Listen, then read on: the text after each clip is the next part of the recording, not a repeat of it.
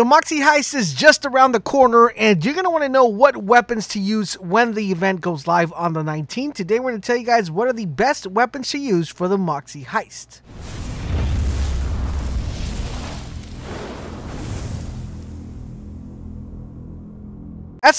This is LaserBolt, and welcome to today's video, guys. Today we're going to be taking a look at the best weapons you could use for the MOXXI'S Heist, which is releasing December 19th, so we're about 3 days away from the actual release date, and I'm going to be telling you guys what are the best weapons to use for the event, and also diving in deep on also what gear you guys should be using and how you should be pairing it and faring very well against the enemies. Now, all the weapons I'm going to be mentioning are not for a specific character. All characters perform extremely well with either of the weapons that I'm going to mention, with almost all the weapons that I'm going to mention. In addition to that, if you have the proper build, these things are just going to be a monster. So let's get started with everybody's favorite hand cannon, and that is the Maggie. The Maggie by far is going to be fundamental for you guys, especially if you have it with the proper build. Not only that, but you're also going to want to make sure you pay attention to specific anointments that are going to be extremely powerful and make weapons just stand out. So one of the biggest things you're going to want to make sure you look for when it comes to an anointment is anything that increases your damage. For example, if you're running Amara and you want to do after face slam, after face grasp, those really have really high damage. You have 150, I believe it's 150, and another one that goes up to 300.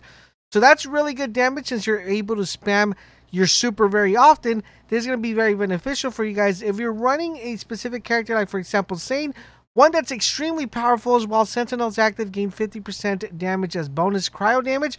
Cryo damage is going to be fundamental for this particular kind of DLC, because we are going to be dealing with a lot of shields, a lot of armor, and also a lot of red bars. And in general, cryo damage is really effective against shock and against armor. So you're going to have a doozy when it comes to actually getting this one. So I want to recommend the Maggie for you guys. Definitely do go ahead and consider getting one if you don't have one already.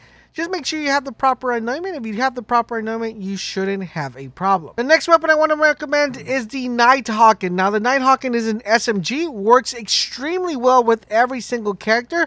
And this one's cool because it's coming with cryo efficiency, and once again, a lot of shock, a lot of armor being within the MOXXI'S Heist, and cryo is going to be your number one to go to, especially for knocking down those shields and also that armor. You are going to be dealing with red bars, but that's why you have your Maggie to counterpart that. But other than that, the Nighthawk is a really good weapon. Once again, look for anointments that buff your damage and or help you out whenever you exit Iron Bear, whenever something's active. Anything that buffs your damage or improves the cryo efficiency damage is what you should go with the Nighthawk. The next weapon I want to recommend is the Redistributor. Now, this is actually a really good weapon. It's one of the brand new weapons that was part of the Maliwang raid, and this weapon is extremely powerful due to the fact that after every 7 bullets, you get a chance to ricochet and chain enemies. It's going to be very fundamental for crowd control. There is going to be a ton of enemies that are going to be coming at you with the same amount of shield. So I would look for something here that comes with a corrosive, because this is going to help you get rid of those yellow bars really, really fast. And it's going to allow you to chain that. So if there's multiple enemies, you'll be able to focus on one and also be bringing down the health of others around you. Once again, I would look for something that's anointed in this weapon as well. Anything that buffs cryo damage, anything that buffs damage in general, you guys should be good to go with this weapon. The next weapon I want to recommend, of course, is one of my favorites, which is the Cutsman. The Cutsman is by far one of the best weapons currently in the game. Not only that, guys, but this weapon is going to be doing a ton of damage. Primarily, you're going to want to have this weapon when you're fighting bosses, and when you're doing, like, you know, badasses or anything like that. You want to make sure you have this either in corrosive or shock, in case you're dealing with someone with a high amount of shields, or corrosive if you just want to get rid of all the yellow bar really, really fast. This weapon will have you shredding through the armor really, really quickly, so definitely consider taking this one into the battlefield. The next weapon I want to recommend is the Brainstormer. Now, the Brainstormer is going to be the one you're going to be using for 2 things. One is crowd control, and number 2 is getting rid of shields. Now, what's make this weapon really powerful is the fact that this weapon is going to knock the shields out really fast of the enemies, but it's also able to chain other enemies around you. The more enemies that are around you, the more powerful this weapon gets. It's definitely something you want to go ahead and pick, and this weapon's actually pretty good on shields, on armor, and on red bars or flesh, because it's really powerful. The more you chain, the more damage you're going to be picking up. Definitely would want to recommend you guys pick up yourself a Brainstormer. Once again, looking for an anointment that gives you any buff to cryo or any buff that gives you to weapon damage. The next weapon I want to recommend is the Supercharged Ever Blaster. Another really good weapon, guys. This weapon in particular, you're going to only use it for a couple things. Number one is when you're fighting a boss or when you're fighting a badass or anything that's really tanky and you need to knock down their shield or need to knock down their armor, the Ever Blaster is going to make your life super easy. Now, you will be going through a lot of amounts of ammo with this weapon, but trust me when I tell you guys the ammo is not going to be important. It's just going to save you so much time bringing down those shields, bringing down those armors just by chucking these at them and bringing down their armor and their shields super duper fast and quick. Now, the last weapon I want to recommend is the Hyperion. This is actually a really good SMG. If you guys haven't had a chance to play with this one, would really recommend you guys definitely play with this one. It's kind of like a Cutsman with faster fire rate, and it's actually pretty potent. It's not as like hard hitting as the Cutsman, but it's a really good weapon due to the fact that not only do you get a fast reload speed, but you also get a fast charge, and you are able to kind of spam it more than the Cutsman. Want to recommend this one. Would definitely recommend it in cryo, also in shock and radiation, whichever variant of those you have.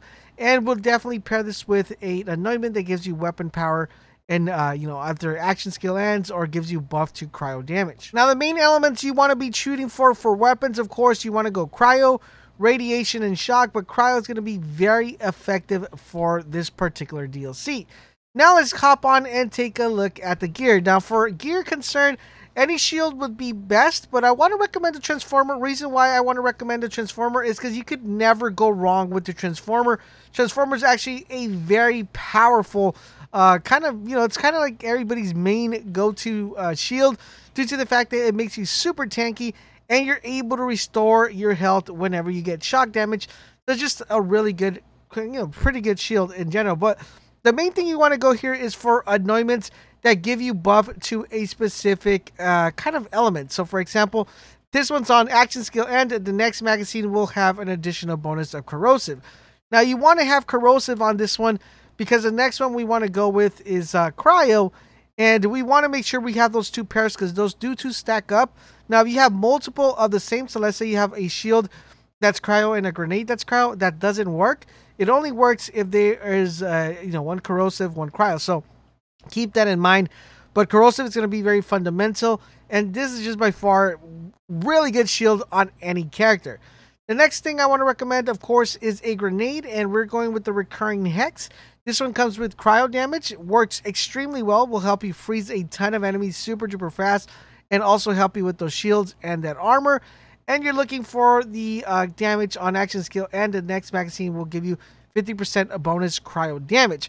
Now, if for some reason you guys feel that you're not going to be getting rid of your action skill, and like for example, I play Sane a lot, and I always have my Sentinel up, I'm going to look for something that gives me a bonus because this is not going to be helping me out of much because my action skill is going to end, and since my action skill hardly ever ends, I'm not going to be benefiting from this one. So what you want to look for here is something like you could either go while terrified, gain extra weapon damage, and maybe proc the terrified with a melee weapon, or with a with anything else that you could proc the terror, and have something that gives me a buff to that specific, or anything that buffs like either my sentinel or my barrier. That's what I would go with. Just primarily particular when it comes to Sane, because I do have my sentinel up very frequently. But still, even though that's the case, I could still use it because my barrier does go down quite often if I'm not proccing those crit hits, so it's still a relatively good combo. Now, I didn't want to go into the shield and the artifact due to the fact that that's going to be all dependent on the character you're currently running.